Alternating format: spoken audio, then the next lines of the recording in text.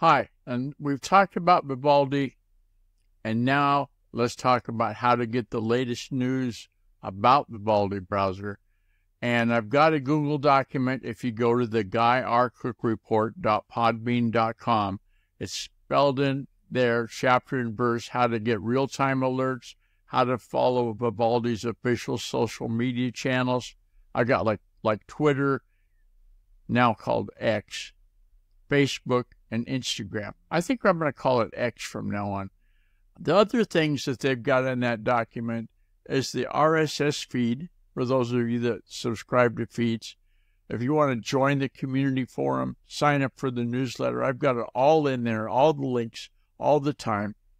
And like I've always said, I've got them so you can get them.